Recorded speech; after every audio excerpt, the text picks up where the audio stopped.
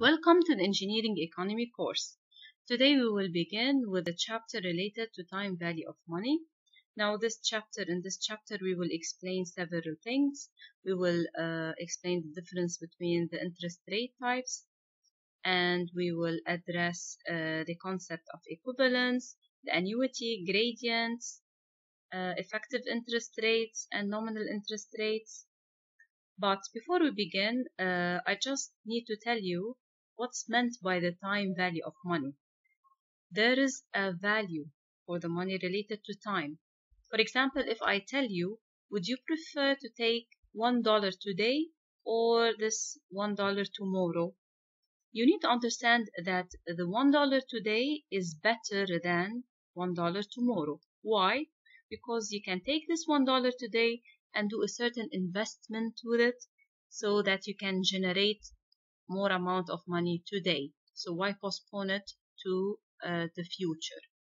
So this is the concept of the time value of money, and we will later learn in this chapter how to get the equivalence of any amount in the present to the future and vice versa. But first, let's begin with explaining the types of interests. We have two types of interest rate. You know that whenever you borrow a certain amount of money, you'll have to return this amount plus an extra amount, which is the interest rate. Now we have the simple interest rate and we have the compounded interest rate.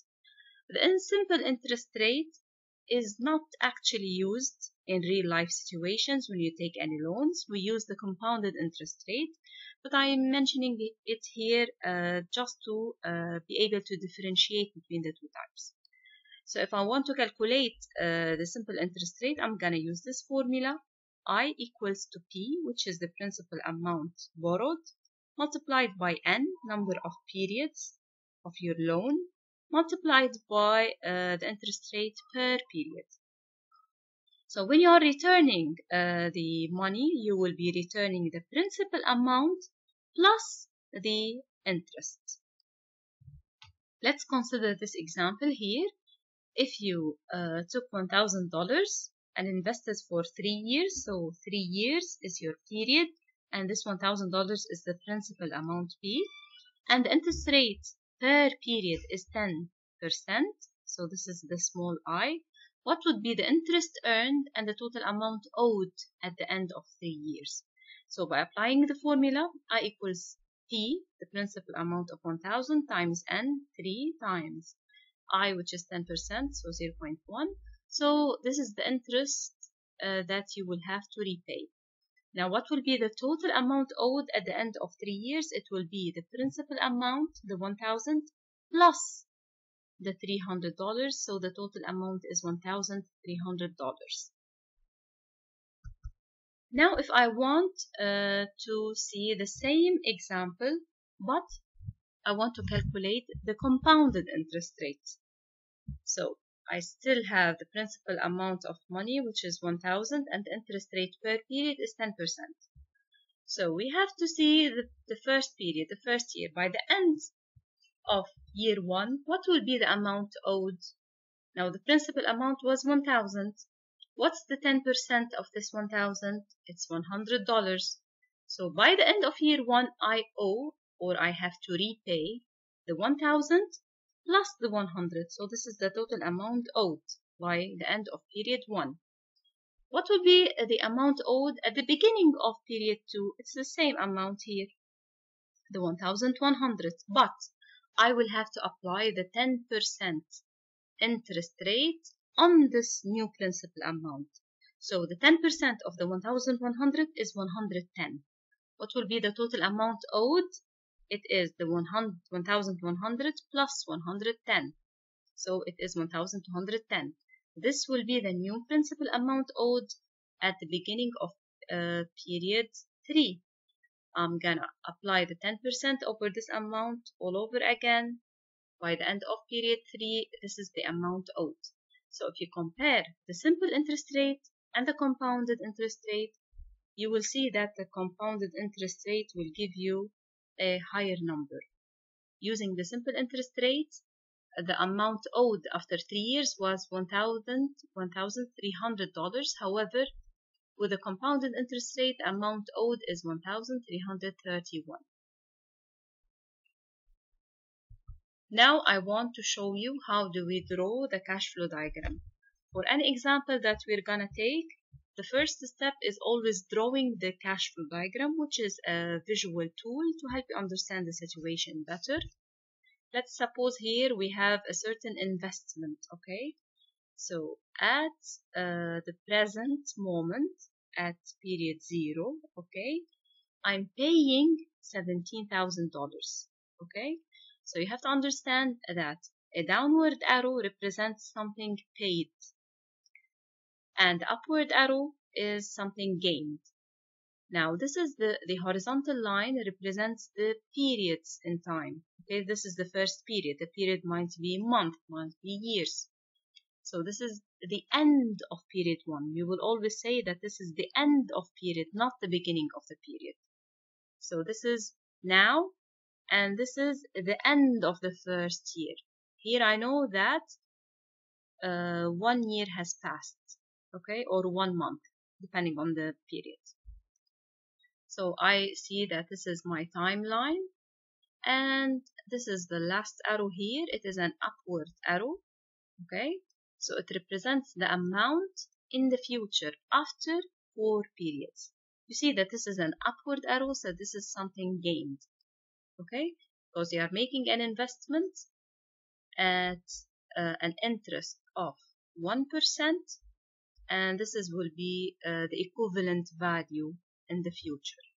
Okay, so we will always going to adopt the lender's viewpoint.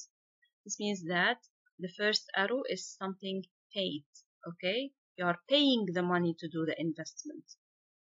We will not begin any investment with an upward arrow. So always we will be adopting the viewpoint of the lender. Let's see an example. Here I want to draw the cash flow diagram. We have an investment of $10,000. So this is happening at period 0. I'm investing it now. That will produce uniform annual revenues of 5,310. Okay, so this amount is happening every year with the same equal amount annually. And it's a revenue, so you have to know that this is an upward arrow. For 5 years, this is my period. And then we will have a market or recovery value of $2,000 at the end of year 5. What is this value? Now, suppose here that my investment was buying a car. I bought it for $10,000, and I'm using this car to generate more money. I'm using it as a taxi. Okay, so I expect to have some revenues and expenses. So my revenues annually would be 5,310. But what about this value? Suppose that at the end of year 5, I decided to stop this business. So, and I want to sell this car. You originally bought it for $10,000 and you used it for 5 years. And when you want to sell it at the end of year 5, you will ask the market, what is the worth of this car? It is a used car. How much will the market give for it? So this is what's the market value meant by. Okay, we sometimes call it as the recovery value because you are recovering part of the initial investment that you have paid. So we can use the term market value or recovery value, or sometimes we say the salvage value. And it is an amount that's taken at the end of the useful life of the asset or the investment, and it's taken one time. Once. So you take it once at the end of the useful life of the asset. Now we have annual expenses that will be $3,000 at the end of each year for operation and maintenance. We want to draw the cash flow diagram.